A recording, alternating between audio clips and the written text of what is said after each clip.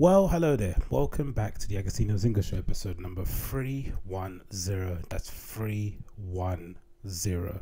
Probably sure. Well, I'm pretty sure it's probably 310, but I'm going to call it 310 because that makes it a little bit more formal sounding. How you doing? How are you feeling? Good, amazing. I'm sure you're feeling great. I'm sure you're loving this time spent indoors away from your family and friends. I'm sure you're not going crazy at all. I'm sure you don't want to take a running head start towards an open window, just hope for the best. I'm sure that's not happening right now. I'm sure every bit of money you spent saving, you're going to then give to a good cause, get your mum that car she wants. You're not going to go blow it on strippers and fucking coke when everything opens up. I know you're not going to do that. For everyone else that's on the edge, feel your pain. Yeah, man, how's it going? Everything is as it was yesterday. Nothing has kind of changed since then, I feel, for most of the world, unless you're in some parts of Mediterranean and maybe New Zealand. You probably feel a little bit more confident about the situation than maybe, your fellow citizens of the world.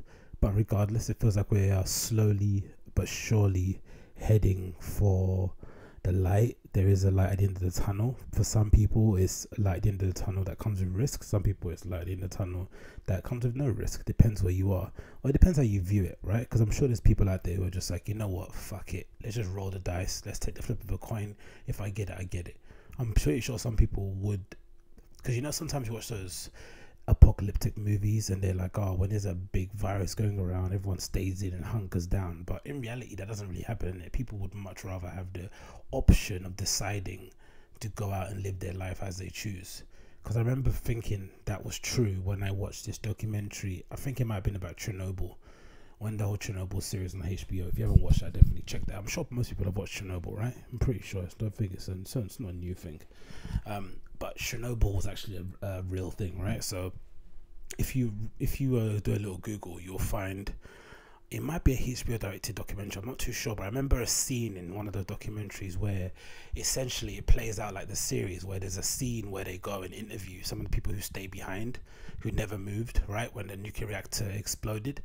And they interview some of these old ladies who lived there, and they were very matter of fact about they had to, I'm assuming, suffer through the Serbian war, right? Loads of civil war happened in that region back in the day.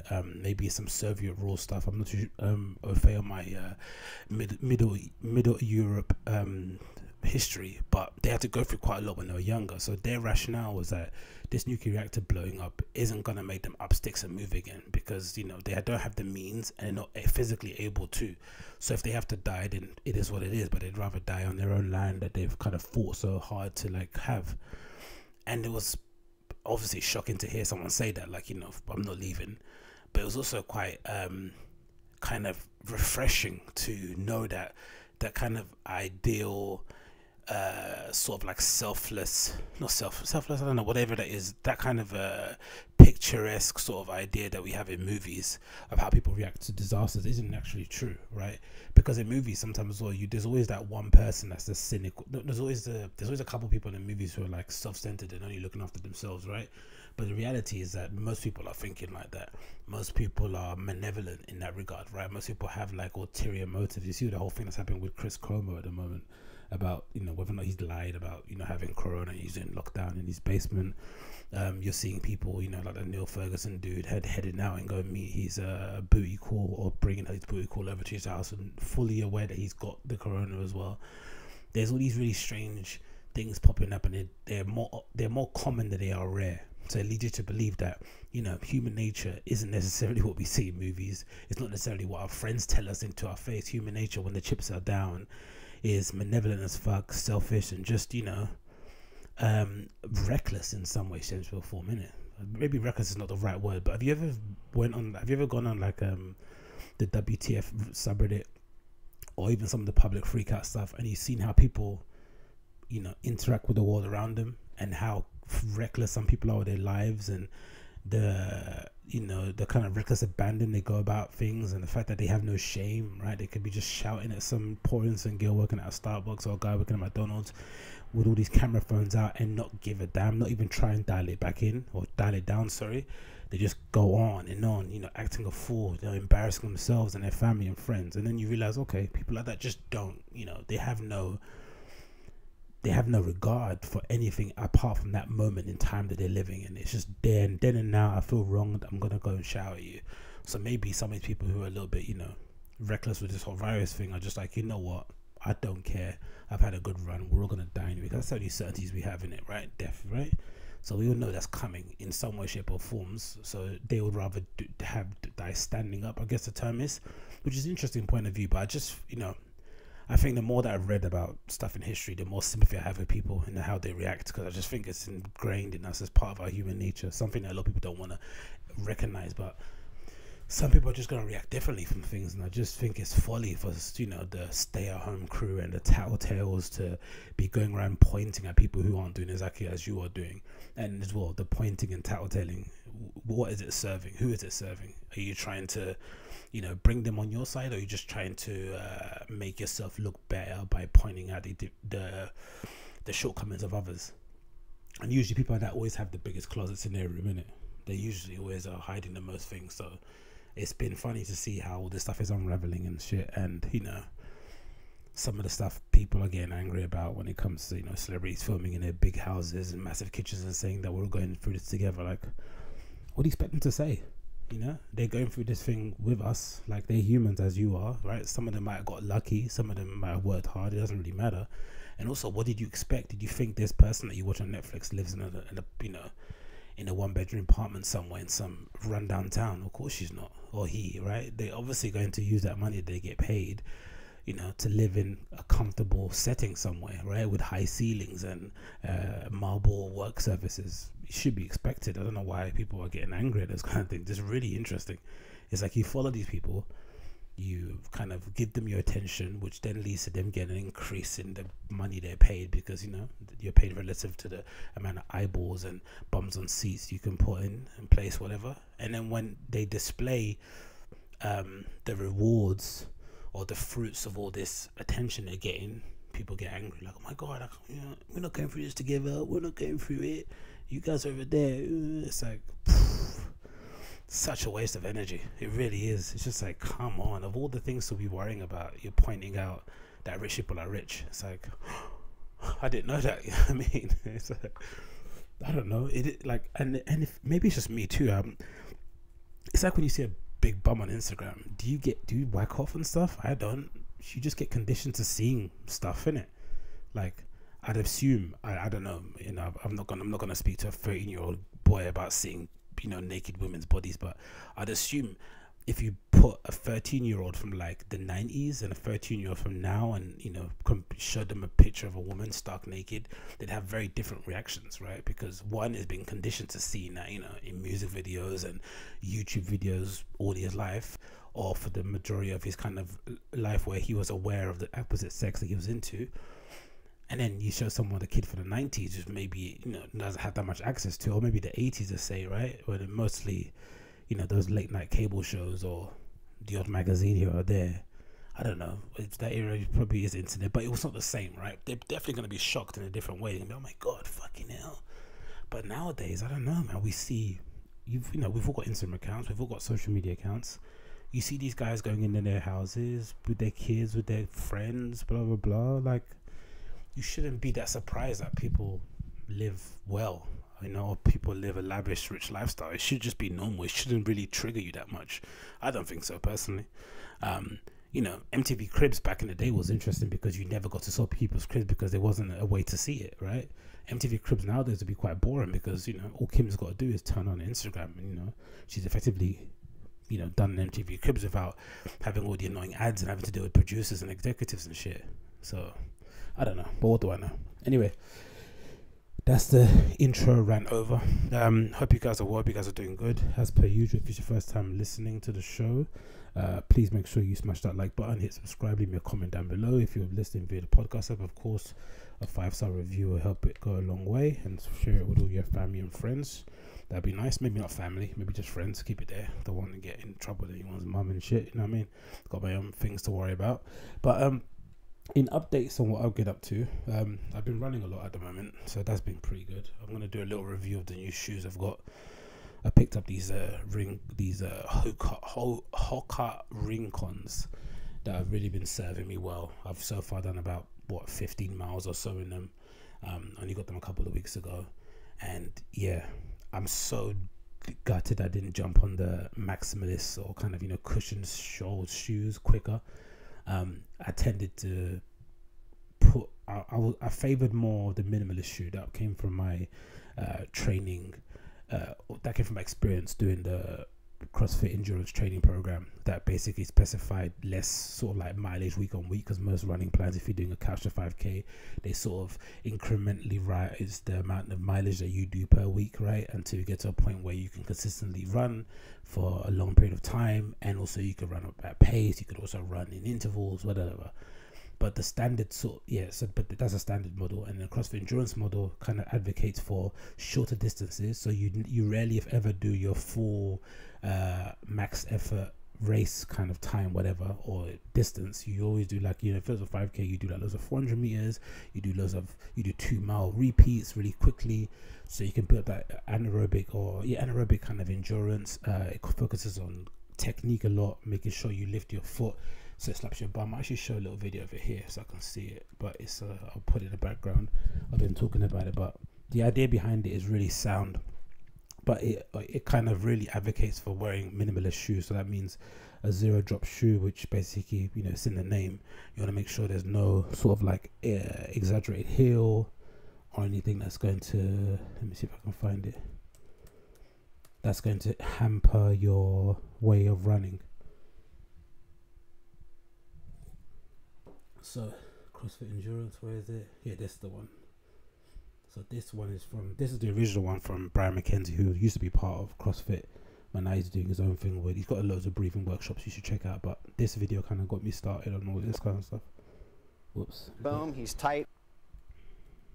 But one of the primary problems that we see coming out of our seminars are calf issues or foot ankle issues. We'll just call it ankle issues because it's everything that revolves around that ankle. Okay, so ankle flexion becomes a serious issue, and people misunderstand a lot of what we're teaching with mechanics. When we want to land, that foot, that heel should actually kiss the ground. So as he comes out of this pulled position, his foot will land and his heel just kisses the ground. Yep. And this elastic. So that's essentially the kind of practice that you need to do. Then it goes from, you know, skipping on your toes to make sure you get that same motion, running drills, blah blah blah. So with that sort of technique, it kind of calls for having a minimalist shoe, nothing too big or chunky to kind of get you out of that stride pattern. So I kind of put off the maximalist shoe, but there is a place in your wardrobe, I know I'm speaking to the choir here, to have a shoe that you're able to run in, that's also, you know, to have a shoe that you can run long distances in without, you know, your foot getting fucked up, because sometimes running a long distance, maintaining that kind of form, is very difficult. Not a lot of people can do it. That's usually reserved for like the elites of the elites, right? So I had to get into a place where I was able to kind of run regularly, you know, because I'm a bigger dude as well, making sure I've got something that I can actually take me. And then you need to be able to do that on a, you know, routine, like for a longer period of time. And then when it comes to doing the shorter runs, I'll then switch to thinner shoe. But I think usually I kind of just, you know, I just didn't really take it seriously having the good shoes. I just thought I could run and the things I had, you know, make do. And of course, like in all things, you know, if you get better equipment, things just go a bit better, especially if you've been using shit stuff. So that's probably why I'm a bit thankful that I was wearing shitty trainers. So I think that helped me when I got these new Hoka Rincons, which I'm going to review. Actually, tomorrow I'll do a proper review about what I think of them. But so far, so good, man. Really, really handy. Something to have in my running rotation. Of course, I'm going to have a much thinner, lighter shoe for my race days. But for just week on week training, something I can use that can give me a little bit of a give in when my feet are feeling a little bit tight, even after I've kind of rolled them out. It's good to have those Rincons. So definitely, if you haven't checked those out before, I recommend you get a pair for yourselves. It's like it's this one, Hoka Rincon, right? Yep. Let me see if I can find it. There we go. So this is the shoe, Hoka Rincon, right? Boom.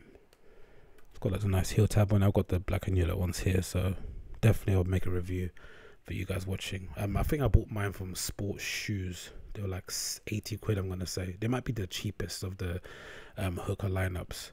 I'm assuming because it's kind of the all-rounder shoe that they have, but I recommend them, and they're really, really good. Anyway, let's move on to some topics that I thought would be of interest, and then I can leave you guys to go on your merry way. So, what have I found on the internet this week that I thought was of interest? Number one, there's this intro. What is this? I don't even know what I tagged it properly with. I've got an intro video here that I went to intro with, but I ended up ranting for a few minutes, so please forgive that. Let's see what this tweet throws up for me before I read it out to you. This is, the Tyler Perry quote. This is an interesting one, I guess, in general, because I think it's a scripted show. So this guy, is it Kenya or something? He's got a show on Netflix now called Black as F, or Black as Fuck is meant to be, or Black as F, right?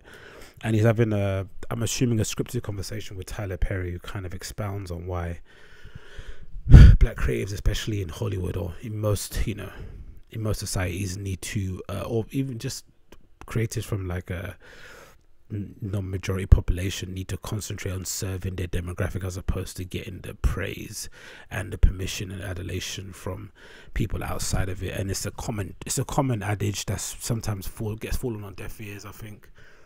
Mostly because it's just so difficult when you come up in an industry where you're having to please the quote-unquote white man. I think it can be hard to break out of that mode of thinking, especially when there's not many people around you who are in powerful positions to make changes or to make decision makers, right? There's not many of them, so you sometimes can get to a point where you start to you start to try to please the audience or try to please your supervisors or advisors.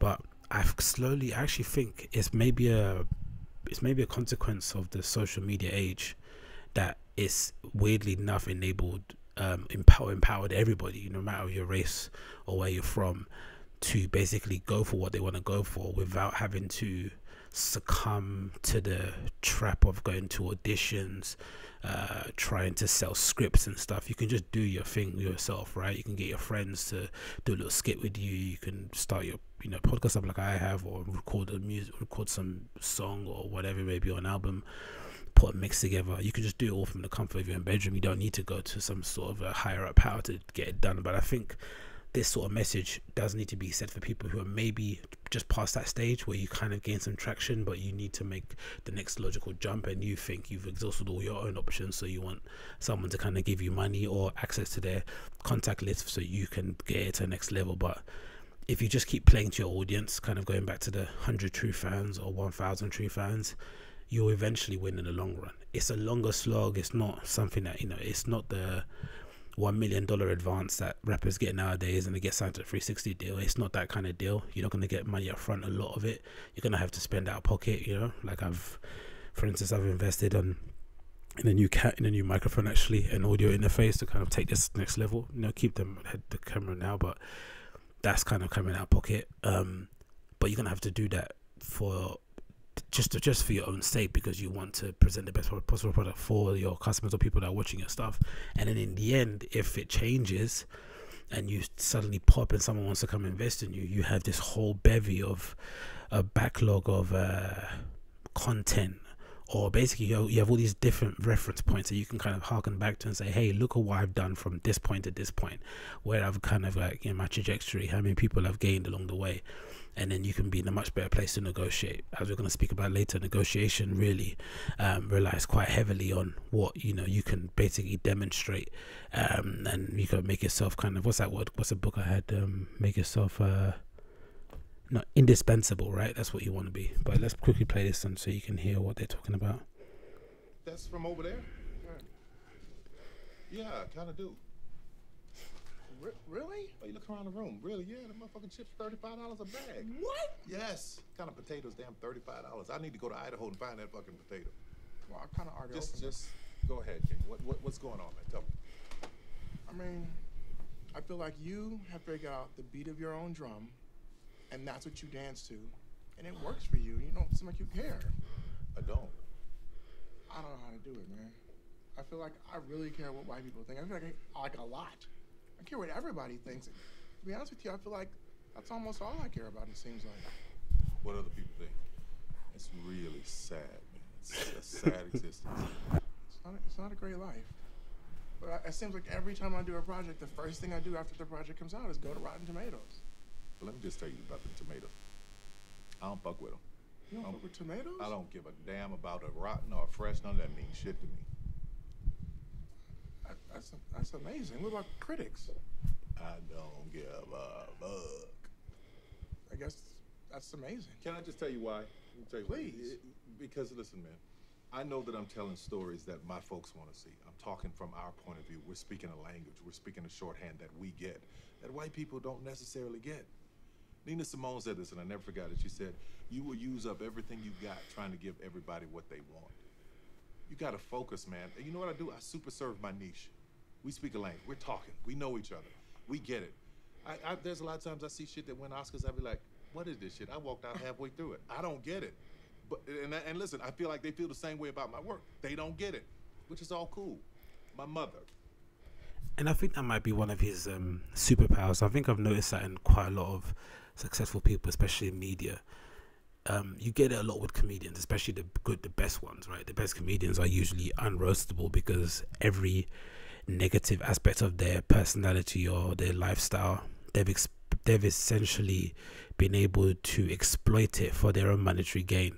And usually in comedy, the more honest you are, especially nowadays, the better it is for you in your career because you connect with more people because they see how honest and vulnerable you are. I think part of the reason why Louis C.K. was able to bounce back so quickly after his whole kerfuffle was that he's been, he's on stage, he's presented this sleazy, pervert sort of dude for the majority of his career, maybe since the beginning. I haven't watched many of his old things, but I've been familiar with Louis for a few years, and I know that he's presented that image. It wasn't a surprise when you heard that.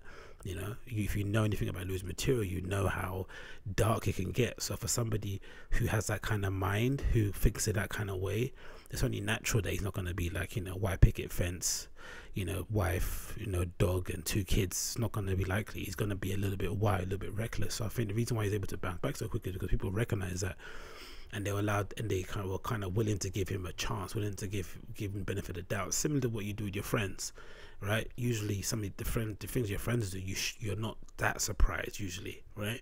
Because you know them and you're able to forgive them because the things that they give you positive far outweigh the negatives. And I think the greatest entertainers, usually people in media, have a weird understanding of knowing exactly where they fit in and just going for it. You know how some people on YouTube do that thing where there's a current topic going on, they just jump on it and just start talking about it just to kind of bounce upon the views. I feel like the top echelon people don't do that unless it's something directly within their purview, not something that's directly within their lane. They just tend to just ignore everything and just focus on what they're doing. And again, it's not easy because I'm sure someone like Tyler Perry would want the adulation and the acknowledgement of his peers. But what would you rather? Would you rather be able to feel bums in seats again, which is very difficult to get people to go watch movies, see your kind of Broadway show, whatever he's doing? Those are real actual people, right? These are not numbers on the streaming site, which are kind of, hard to quantify. These are people actually physically going and buying a ticket. What would you rather? Make sure they like you or they love what you do, or please a group of critics who, if the publishing company goes under, they're out of the job and then a new person comes in and they don't like you and it's a whole different thing. Or just in general, most critics, don't really go into watching things with the hope of liking it. They go into it hoping to find something that they can kind of critique or find an angle, find a hot take that you can kind of take away from it, especially nowadays with people on Twitter being a blue check mark if they write a couple reviews on a blog site. So I can definitely see that, but again, it's difficult to do, especially nowadays because everyone wants instant gratification and people feel shy about starting things. But I think it was really fair advice from Tyler Perry. But again, I'm not going to play the whole thing. It's only 2 minutes, but it's 2 minutes that I can save, so I'd recommend you check out yourself. But I'll put a link in the show notes for you guys to see it. What else is on here that I wanted to talk about? Oh, Adele lost a bunch of weight and the internet is going mad. In case you're wondering, I'm drinking a bit of Buffalo Trace today, so keeping it nice and loose. So Adele would do this. I think it's been rumored for maybe a few months now. I think maybe ever since we saw images of her. I'm not sure where she was. It might have been like a after party somewhere for the Grammys or something. It might have been a Grammy after party. I remember it was one of those kind of black and white photo booths they always do in LA. I don't know how much it is to hire that booth, but wherever that booth is, everyone seems to love it in America. But that kind of booth that gives you the sort of black and white style film pictures that I'm not sure if they get sent by email or they get sent physical, whatever. Remember, she took a picture of somebody in a photo booth, and the internet was ablaze. The internet was on fire because everyone was like, "Oh my god, she's so skinny." Because the first thing, even for myself, I know, having weighed 260 pounds, and I'm like, what, 220 something, trying to get down to under 200 before this whole thing is over. But even I remember when I was dropping down weight, the first thing you notice, especially when you're a bigger person, is that the first things that sort of evident things are the weight loss in your face, and usually your neck starts to look, and you can see some bits of your collarbone, wherever they may be, right? And if you're used to your body and your face looking a certain way, it can be, or if other people are used to it, it can be a really big shock. Like, whoa, I didn't know you had that actual neck. I didn't know you actually had cheekbones. Even if you got a really round face, you can still develop some form of bone. You can still be able to, like, people can still be able to see your bone structure if you lose a bit of fat or excess fat in that case, right? If you're a bit obese.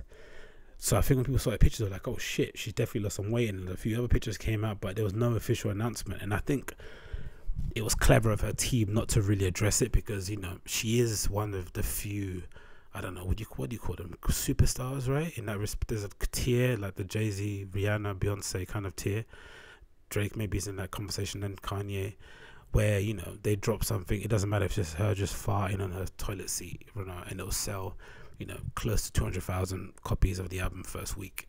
She's in that kind of upper echelon.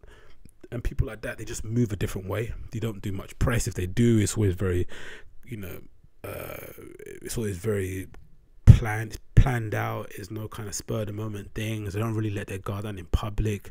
Things only come out about them from second, third, fourth, fifth hand sources.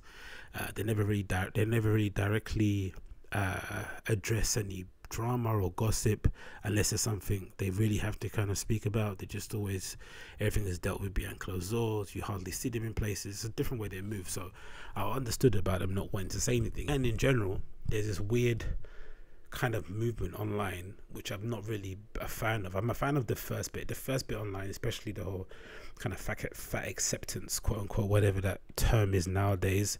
I think there's some good in it, right? There's some good in the fact that there are people out there who, you know, through no fault of their own or because they just wanted to as a lifestyle choice, they decided that they don't want to lose any weight, they don't want to look skinny, they don't want to look slim, they don't see any appeal in it. They are really happy, really content with just the way, with being big and just the way they are, right? They don't really see it as a bad thing. If people call them fat, they don't cry or complain. It is what it is. They're trying to influence the world to get to a place where people don't vilify them for being a certain size, which is fine.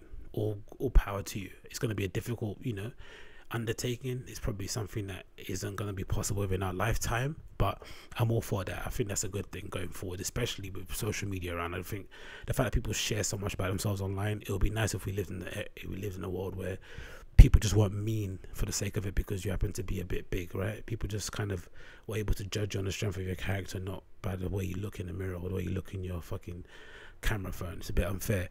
But then the thing that I don't like about the fat acceptance movement is the fact that anytime, it's a standard thing that happens, it's more justified maybe in the vegan community, right? When a vegan YouTuber gets called out for eating meat and shit, people go crazy. But it seems like that's completely justified, especially when you understand that veganism is a whole different subculture. It's not just the dietary choice, right? There's other lifestyle aspects that comes attached with it. So, you know, eating meat when you're case of being a vegan is in a way kind of spitting in those vegans' faces.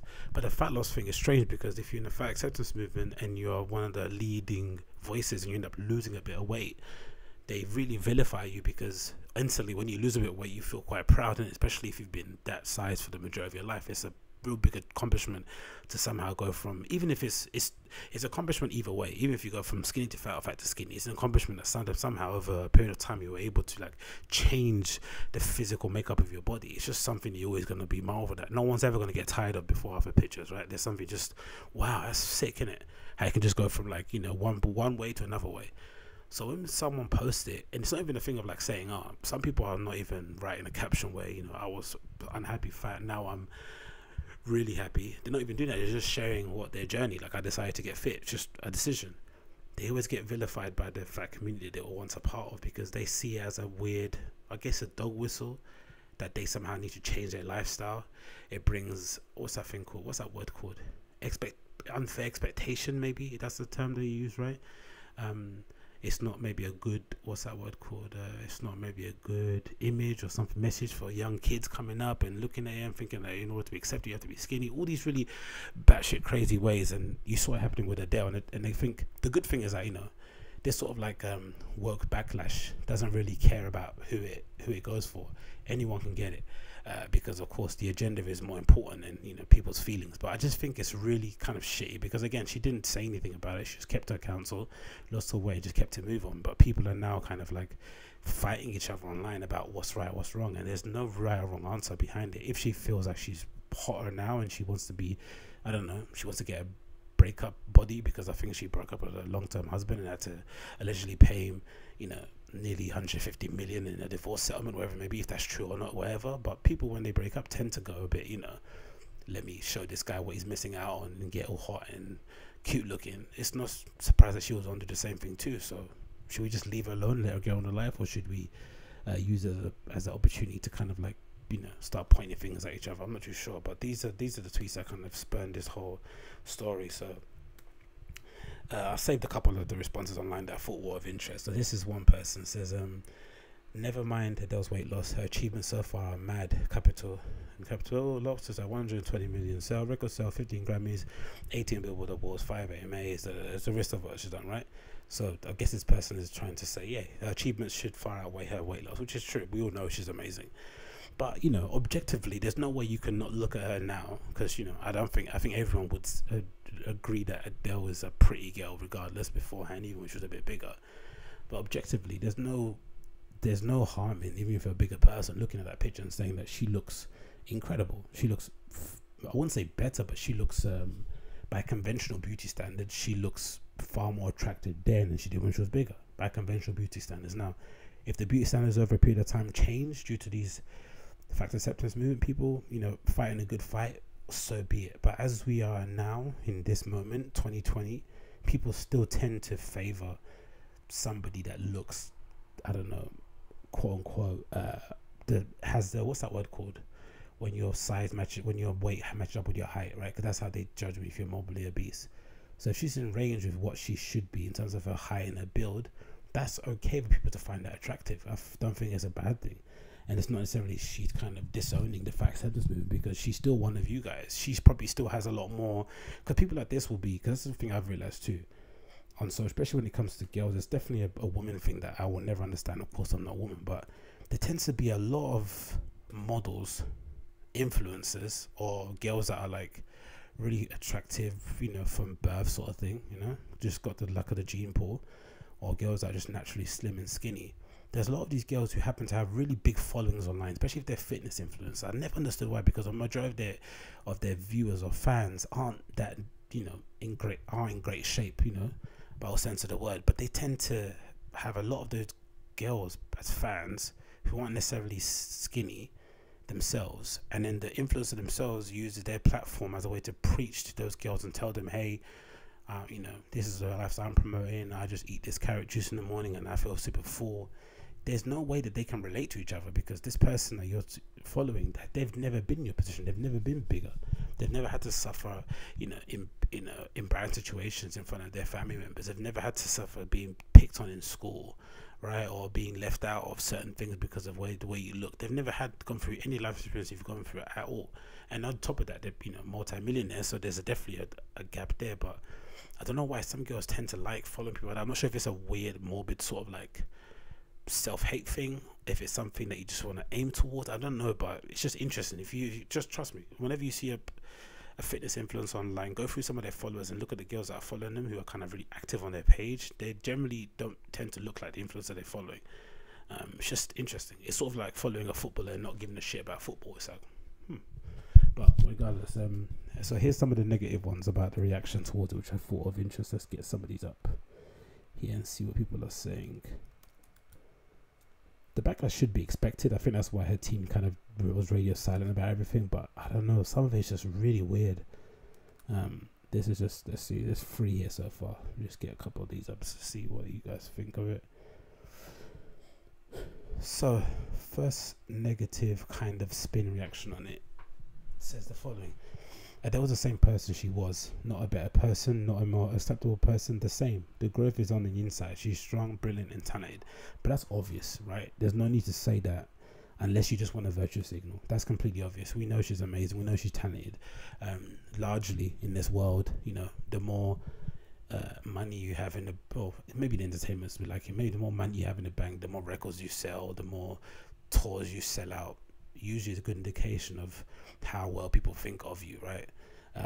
Or just in general, you know, she's definitely well regarded. People kind of, I think Tyler maybe said it once about Adele kind of breaking up a fight between Frank Ocean and Chris Brown, on an argument. I think maybe that time when Frank won an award after they had a fight, Chris Brown, I think she somehow said something to them, right, to chill out, take it easy. So she's got that kind of motherly auntie vibe that everyone seems to resonate with her. So yeah, she's an amazing person, we know that, but she might have wanted the lifestyle change. She might have wanted to just change her appearance based on the breakup. I don't know, whatever. We don't know what's going on.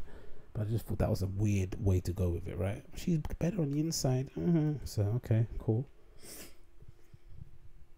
And then this one was interesting. This went really in it, which kind of expounded on the whole, like, for acceptance movements and what people in that community think about this. Again, weird way to spin it, but let's see if we can find out where they're coming from here.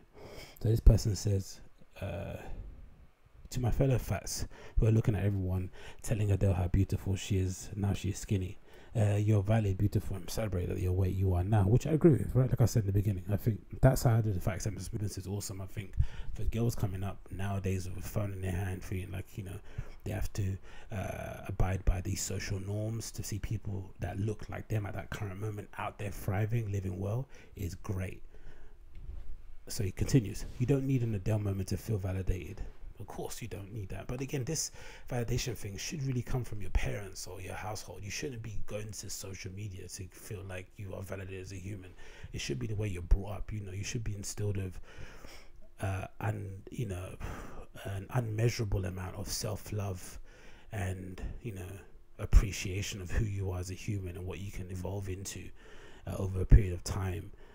How life experiences can shape the way you go to, you attack things in the future. You should have that mindset from your home.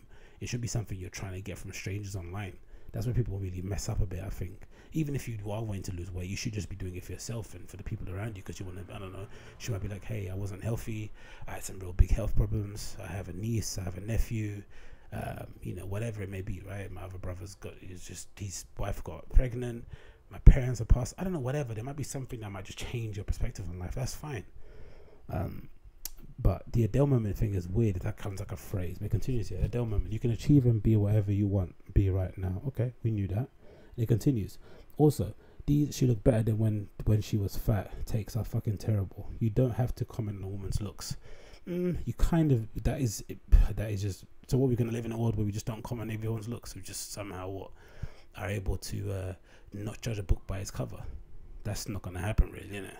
It continues, you don't have to be part of the problem. They go low, we go high.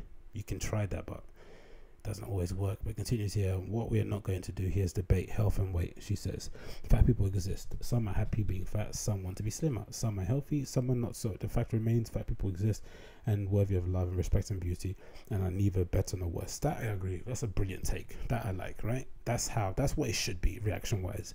Because I understand why it can be triggering if you're a bigger person to suddenly see these tweets of, like, you know, all these new Adele fans liking her now because she's skinny. Because I think if you don't like someone because of what they look like, that's, you know, that's a whole different conversation that we probably don't even need to have in it. We're just not going to be friends. But you can't just like write somebody off because they don't look the way you want them to look. That's insane. But you're also allowed, for your own way of viewing the world, to say, I much prefer that person the way they look now than when they did in the past. It just is what it is. It's like when people post pictures of themselves ugly in high school and like, oh, look how much I glowed up now.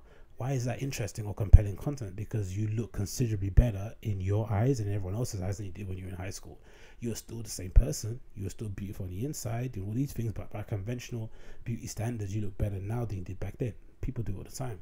So I just think, you know, people need to get over themselves a little bit. I think if you want the fat acceptance movement to happen, you have to be comfortable getting taken the piss out of. You have to be comfortable being poked a little bit. It just has to be a thing. You can't have these special rules about the way you are for people to act, and then when people do something different, you then decide to do another kind of rule marking. I don't know, it just seems weird, doesn't it? Telling people how to react to you, but then when someone else does something different than what you would do, you then start reacting and getting creative. It's really strange. And it continues here.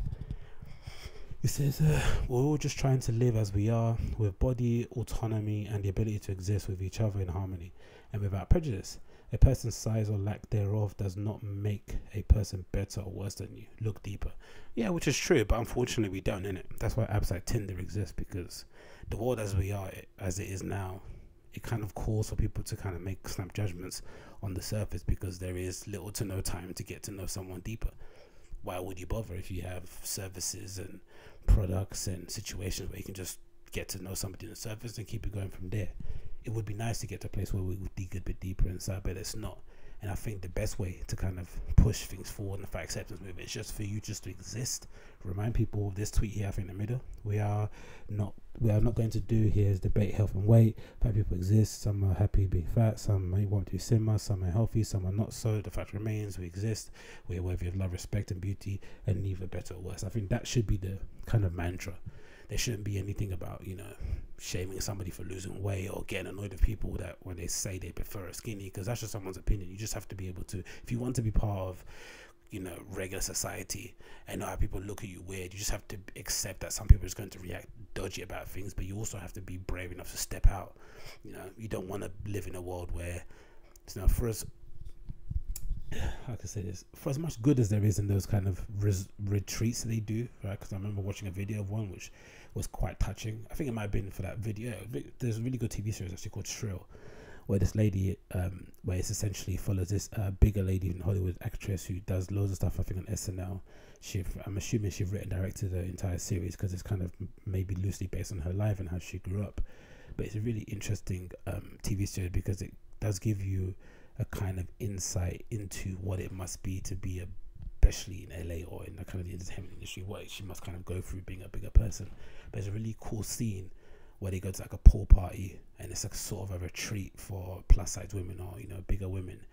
And it's really touching to see, like, you know, the idea, you know, the whole kind of premise is that she doesn't want to go, she doesn't really see herself as fat, and then you go there and you see bigger people who are much more confident in the way they look, and they're, you know, wearing bikinis and swimming and shit, sunbathing, and things that she would probably never do because she has her own insecurities, but she's able to go to this place and suddenly let loose and be herself, which is an amazing, really touching scene, right? But there's a part of me that's also like a bit like, oh, man, you kind of want to get to a place where you're able to do that in any beach. You don't want to create these utopias where you can only be yourself in this one place, and then the rest of your life is what, some sort of, you know, sham, some sort of fake front that you're putting up in order to kind of make yourself look like you're okay, but deep down you're dying. No, that's not what life is living about. Life is not like that. Like, you know, we've just got this pandemic we're going through at the moment that stopped everything in our tracks. Nothing is guaranteed, right? We all had plans that we were going to do, places that we were going to go visit, people we were going to go see. They've been completely paused because of something that's happened in the world that we've had to kind of, you know, suffer through together, that we didn't know that was going to happen, right? Just kind of sprung upon us. So to waste time pretending to be okay, or pretend, or, you know, not living your truth and not being yourself in the world that exists now, and wanting to go to a retreat, really does seem like sad and a waste of time for me. I'd much rather they kind of accept where they, you know, just accept the fact that you're going to get teased and people might say some dumb stuff, but be comfortable in your own skin, because I think that would go a long way in changing the narrative as opposed to bickering about it online. And then the last screenshot I'll say about it before we move on is this one. What's this tweet? It says, Adele losing weight doesn't mean that she wasn't beautiful at any size, and complimenting her appearance now doesn't take away from the facts, which I agree. Her body, her choice for how it looks. You do you, girl. Happy birthday, my sister. But definitely, happy my sister. So definitely agree with that one as well. I think that's a good way to end it out. And, you know, people are going to have their decisions. People are going to have their opinions about what looks better and what doesn't look better. But I think the beauty of it nowadays, especially in social media era, is that if you're a girl coming up, I always think about, you know, if you're like a 15-year-old girl that happens to just to be, I don't know, maybe 13, you happen to be a little much bigger than your peers in your classroom, and it doesn't seem to be a thing about you eating, because you tend to eat the same as everybody else, but your metabolism just means you put on weight quicker. You know, there could be an issue where back in the day you would have felt, you know, that, you know, there was something wrong with you. But nowadays with the fact that everyone on social that's thriving is, really leading into who they are and what they represent, and just being themselves in front of camera, or a real enough, an authentic enough version, more so than a Hollywood star. I think it makes that 13-year-old girl feel a little bit more at ease, right? You're not kind of giving yourself such a hard time because other people online who are sort of like your friends because you watch their content every single day. They're live and thriving, being bigger or being the same size as you. So there's no limit to what you can do. I think that's great, but to some I get to a point in the world where people don't judge people based on what they look like. I don't think that's going to be something that we're going to get to. Now again, are you going to be my friend if you pointing fingers at somebody that happens to be bigger and laughing? Of course you're not going to be my friend, but I'm also understanding of people that have that perspective. I just don't want them anywhere near me. But yeah, allow the girl, and it's her birthday and shit. What can we do? Let's move on. What do I want to talk about here before? Oh yeah, DaBaby needs to chill out. This is an interesting story because it's DaBaby and he's always in the press, but DaBaby's had a really interesting career trajectory, right? Because usually, I've kind of knew of DaBaby mostly due to his kind of antics away from music, right? The first story that kind of came what kind of circulated around him was the fact that he defended himself, I think in a supermarket, or it might have been in like a car park. Of course, it was definitely near Walmart. Somebody tried to rob him, and then he basically fired back in a state where you are allowed to have a gun. He's got a license for it, and defended himself, and the dude ended up dying, right? So that was a story that kind of popped off, and that kind of gave him this reputation of being a dude that doesn't take any shit. And other things happened that since that incident, fights with people in clubs, fights with other somebody else, rappers, or in that shopping mall, that famous one where the dude's pants fall off. Some of them made him look tough, some of them made him look cool, some of them just were just a bit unnecessary. But then it got to a point where the frequency of these kind of stories seemed to give rise to the suggestion that maybe he's got some sort of anger issues, right? So maybe there's something wrong with this dude. He's been too conditioned, maybe living a street life, that he's unable to deal with conflict and deal with conflict and arguments in a civilized manner without having to resort to violence. He doesn't know anything else because the environment he grew up in, the way you deal with problems is meet violence with violence, and it is what it is. Or just issues. That's how you just deal with stuff. That's how you kind of stamp your authority and let people know you're not fucking around. But now he happens to somehow, this is just considering how people love to cancel people, and the fact that, he's having to deal with music executives who kind of get a bit shook and panicky when somebody has, tattoos and wears colorful trousers and shit. So imagine somebody like him, right? They get a bit nervous. But the fact that he's been able to kind of turn such an ugly period of his life, I'd say, not ugly, but maybe an unfortunate period of his life, because he might say ugly, he might say, look, I was within my right to defend myself. But the fact he's able to turn such a bad situation into a good for himself and his family and his friends has been quite marvelous to see. He's become the next hip rapper in the moment. Everyone seems to have their little moment, the kind of pop moment, right? Migos had their moment. Travis Scott had his kind of moment in the pop kind of sunlight. Everyone seems to get like a slight shine on them in that moment. A$AP Rocky had his little moment too. They all have their little moments. Kendrick has his moment every time his album drops.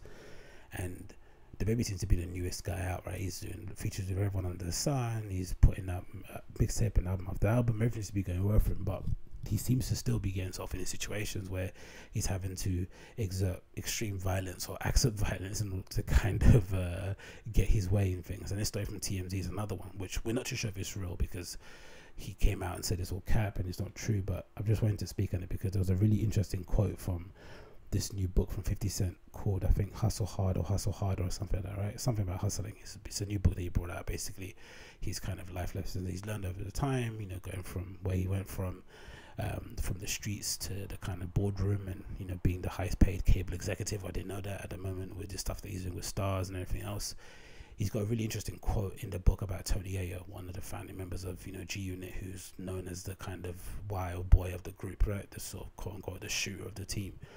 And I think a lot of what he says about Tony Yayo resonates with DaBaby story in general. And it's a kind of cautionary tale about how he needs to kind of fix up and not get into a point where his career gets his career goes off the rails due to the stuff he's doing outside of it. But this is the article from TMZ. It says the following: DaBaby allegedly attacked driver in Las Vegas. So This is let's do the original. The original story. DaBaby can't keep his hands to himself. If you believe a driver who claims a rapper attacked him when an argument quickly turned physical. Law enforcement sources tell TMZ the driver got a call to pick up DaBaby in Vegas back in November of last year, right? The rapper and some friends hopped into his Mercedes Sprinter van. We're told after a few stops, DaBaby and his friends sparked a joint, and the driver told them that that's not a no-no, which is interesting, isn't it? Because I think that bit is probably true. It's a thing that, I don't know, I think Joey Diaz maybe have said it once, like, you know, there's no need to be smoking when you're driving, innit, right? If you're going to go to your destination, like people that eat in their car whilst they're driving, just park up somewhere and have your meal, right? There's no need to be like doing two things at the same time. You can just chill and take it easy, especially in the States where the weed laws are a little bit more relaxed than they are, and maybe anywhere else in the world. There's no need to really kind of push the envelope. And I've always been, and there's part of me as well that's a bit, is similar, has the same kind of thinking when it comes to Uber drivers and putting on your own music. There are occasions where, if it's, I don't know, maybe it's a long trip, or maybe you're tired, or maybe the guys, I don't know, there are occasions where it could be necessary to kind of just put it on in the background. But there are times as well when you're going somewhere 5-10 minutes away, do you really need him to put on his aux cable and connect it with you? I don't really think it's necessary. I'd much rather just, like, you know, leave the guy alone and, you know, kind of have some respect for his space, because, you know, in general he's taking you in his car to a destination safely. And if I can make conversation, I can. If I'm not bothered, I won't, innit? Like, humans are able to do that. We're able to make that kind of judgment based on the energy that we have. We're in the same space, but there's no point in taking liberties, right? Sneaking a drink in that's open and drinking it. You know, I've always, if I had a drink in my hand, I'm going to an Uber, I've always going to ask the driver, hey, do you mind if I just hold that one, drink it? I'll just put it aside, and I don't then go in and then drink it. Just little things that you don't do in it that I think are really interesting. Or, you know, adding stops that you haven't put in the app on there and just being annoying. Just be a courteous person. So I don't really see the need of sparking a joint, but I can imagine, you know, American rapper right at the fucking mount, you know, right at the tip of the mountain in terms of his influence and his kind of notoriety, just feeling like he's just feeling as if he's not indefensible. What's that word? It's too much weed. Feeling as if like there's nothing that's gonna happen to him, right? There's no, it's just, you just feel undefeated. It's like when young people in it, we just have that reckless abandon. But anyway, continues. It says that cops say the rapper and his friends started cursing out the driver and threatened him. When they got to the Hard Rock Hotel, the driver told his passengers it was time to pay up. The driver claims DaBaby punched him in the back of the head and said, "You ain't the boss." Jesus Christ. Our law enforcement also say one of the suspects said, "You're lucky you're not in my city because I would have killed you, you cracker motherfucker." Wow. We're told DaBaby and co got their bags, but not before someone allegedly said we would have left the driver dead on the road. We're told there's now an active arrest warrant to bring in DaBaby for what's that word called? Misdemeanor battery. I wonder why it's something that happened in November is only getting reported now. Why is that?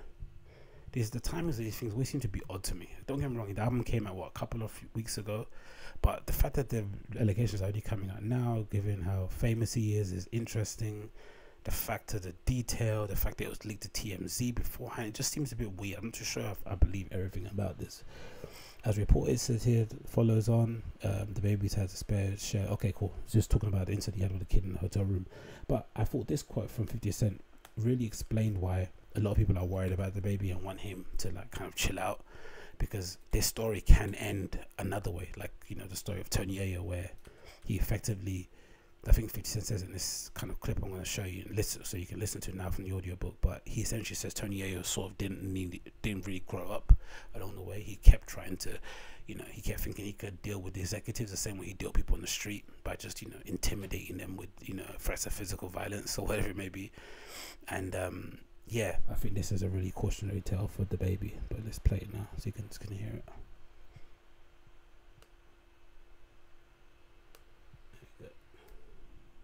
Should be playing now. I think this book is out now on all, you know, audiobook platforms. Tony Yayo's issues were a little different.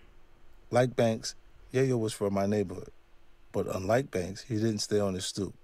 He was very much in the street and running into as much action as he could. Yayo was wild from the day I met him. In our world, it was a temperament that served him well. He was liable to do anything at any time, and people gave him a wide berth because of it.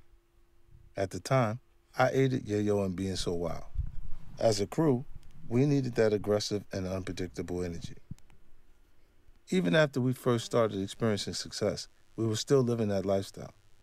We didn't see any reason to change. That meant we were going to be very aggressive in taking what we felt was ours. If someone disrespected us or got in our way, our response was to get them out of our way, whatever it took. One of my skills is I absorb information and process it faster than most people.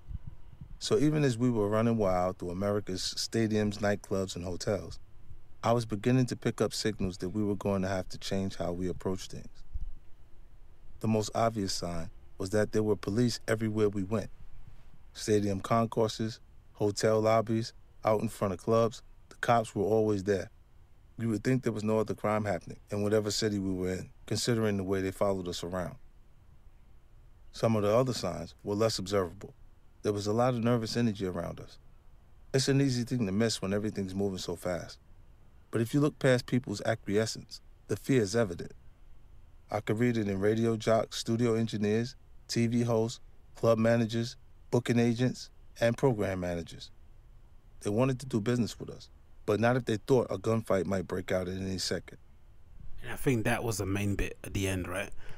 And I think that goes to show as well why it's hard. Sometimes it can be difficult. I understand if you're looking from the outside in, and your situation isn't where it needs to be, and there's people online sort of like flaunting their success in your face, you know, in your eye, in the way you kind of interpret it. It can be hard to kind of appreciate just how much what goes into making yourself somebody, turning yourself into somebody like 50 Cent nowadays, right? Especially if you forget, you know, how he came into the scene and the kind of folklore around him and the stories you'd hear about how he moved and what they got up to. It can be difficult to really kind of put into words just how much he has evolved as a person over the, you know, last few decades. But it's also evident that it's no fluke, it's no mistake that he was the one in that group that was able to kind of transcend his music, transcend his influence in hip-hop even, and somehow permeate through culture with the stuff he's done with pop power and other stuff that he's producing at the moment. And it's something that you have to learn on the go, and it's something that you have to learn quite quickly, because no one's going to tell you. Because easily in this situation, you know, when they were going around intimidating everybody and causing a ruckus, someone at his record label could have pulled him to one side and said, hey, you're going to fuck up the bag, you're going to fuck up the money, you guys need to chill out, all right? You know, someone might have done that, but it's more likely than not that the executives at record labels, when they see an artist acting wild, doing crazy shit, and they still got all the attention and the light is on them, right? Because everyone gets this moment in the light. That's bringing them money. It's raising, you know, their 10% is clock coming in at lightning speed, right? They're getting more press is coming to you. People in the industry know what you're doing.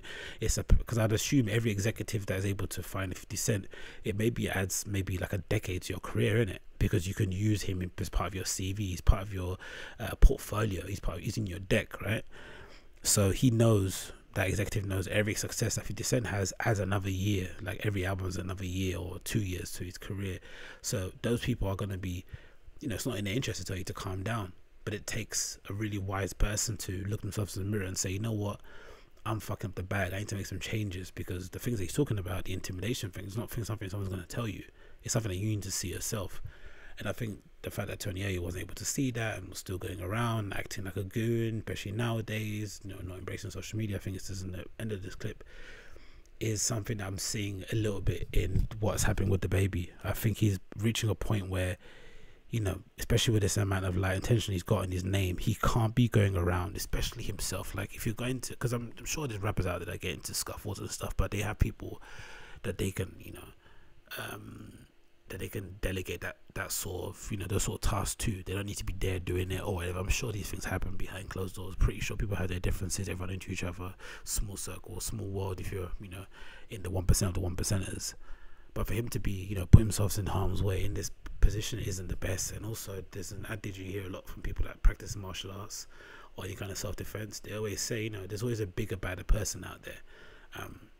even in some self-defense videos you see online, when they talk about how to defend yourself in a street fight, they always, number one, so especially in the Gracie breakdown videos, they always say the number one objective is to kind of get yourself away from the situation, remove yourself, get your family and your friends away from that situation as fast as possible, because you don't know if that person's got a gun, if they got a knife, or if they just, you know, imagine you happen to bump into Francis Ngannou before he's made it in the street, and he wants to fight, he's an aggressive person. What do? You don't know he's a Francis Ngannou, you just see this big black dude, and he ends up sparking all your friends out, you get brain damage and shit, you know what I mean? Like, so the adage is that even if you are Miguel Krukov, even if you are Damien Maya, whoever it may be, you don't want to put yourself in a position where you might have to use physical force, because, you know, there's no predicting where a fight can go.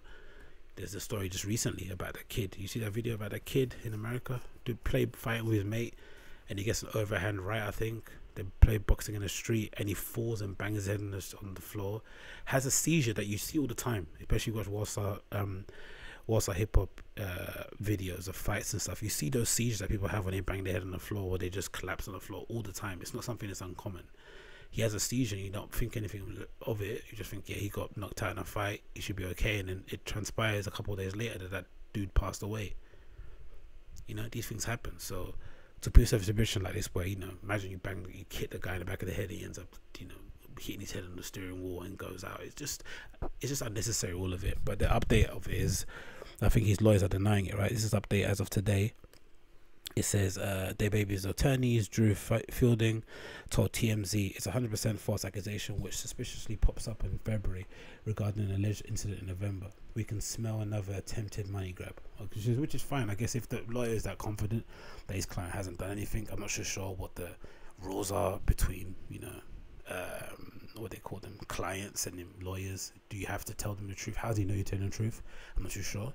If he's telling the truth and it didn't happen, fair enough. And I guess that cab driver would have to get named and shamed, because, you know, trying to exploit the situation of somebody is not cool.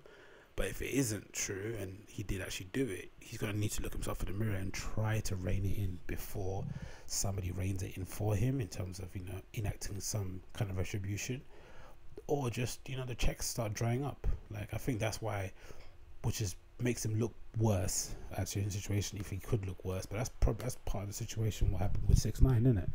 Part of why that went completely sour was because all the shenanigans he did in the streets were ending up, you know, fucking up the bag, right? Stuff he's doing on the streets and social media, antagonizing people, was affecting where he was getting booked. People were cancelling shows, police departments were contacting venues, event bookers didn't want to take the risk. It was affecting his money, so he effectively kind of threw all his fellow co-conspirators under the bus, because he wasn't able to get the amount of returns that he wanted on his shows, or whatever it may be, or he wasn't able to book them at the level of frequency that he wanted, and he snitched on everybody. Some people that he even paid, which is the scary part of it, right? He pays somebody to do a hit for him, and then he snitches on that person that he paid. It's just like, wow. And he gets out before that person gets out as well, which is even more scary. But I don't know, man. I don't know. I just really wish he kind of is able to rein it in, because I'm a big fan of the dude. Again, his music is a bit formulaic, a bit samey, but his videos are incredible. His personalities, you know, you just know when someone's a star. He's a star from his personality, his charisma. The fact that he's from North Carolina as well is just an interesting part of the story too. He's not from, you know, one of these like hot cities for hip hop melting. Well, Carolina has got steep history in hip hop, but he's not from a glamorous place in America, and he really reps where he's from, you know. And his story is inspiring, you know, for the fact that how he's turned it around and been able to become one of the biggest stars in the world. Again, it's like him and Doja Cat are the ones that you look at and you think you wouldn't have guessed they were going to be the big people in terms of streaming, or even NBA YoungBoy is another one. There's these people that happen to pop up, and you just, you know, if you put them in a lineup, you would never guess DaBaby would be the dude who'd have his moment and be featured on, you know, I don't know, a Selena Gomez remix and shit. That's when you know you've made it. You start jumping on all these remixes of big pop stars and stuff, and he's having his time to shine, and you don't want it to end prematurely for something stupid. You know, if you want to tap out and do something else in your career, fair enough, but don't let your kind of idiotic young boy kind of like machismo bravado put you in a situation where suddenly now you're having to take your kid out of private school because the checks are not coming in as frequently as they were in the past. But again, if it's a fake story, then, you know, this can all be forgotten, but hopefully he's able to kind of, you know, avoid these instances, or at least pay somebody to beat people's heads. You know what I mean? That's all right, but doing it yourself is a bit long. That's what I think anyway. But yeah, that's an hour in it of the show. I think I don't want to rub it on too long again. There's loads of other bits I've missed out, but I'm gonna update probably tomorrow with another show. But thanks again for tuning into Agostinho Zinga Show, episode number 310. As per usual, if you want more information regarding myself, click my website below. It's agostinhozinga.com. Information regarding everything that I do: blogs, DJing, photography, contact bits and pieces, social media accounts. You can find them there. If you want to follow me on Instagram, do that as well. That's instagram.com/Agostinho Zinga, all one word. Same thing for Twitter, twitter.com/Agostinho Zinga, all one word. But you can find it down below in the description, so definitely click that. Again, if you're watching via YouTube, smash that like, hit subscribe, leave me a comment, let me know what you think of the show. If you listen via the podcast app, of course, 5-star review, please. That'll help to spread the show and share it with your friends and stuff. But until then, we'll see each other again tomorrow. Actually, I'll post another video or another podcast for you guys to listen to tomorrow. But until then, take care, be safe, see you guys soon, peace.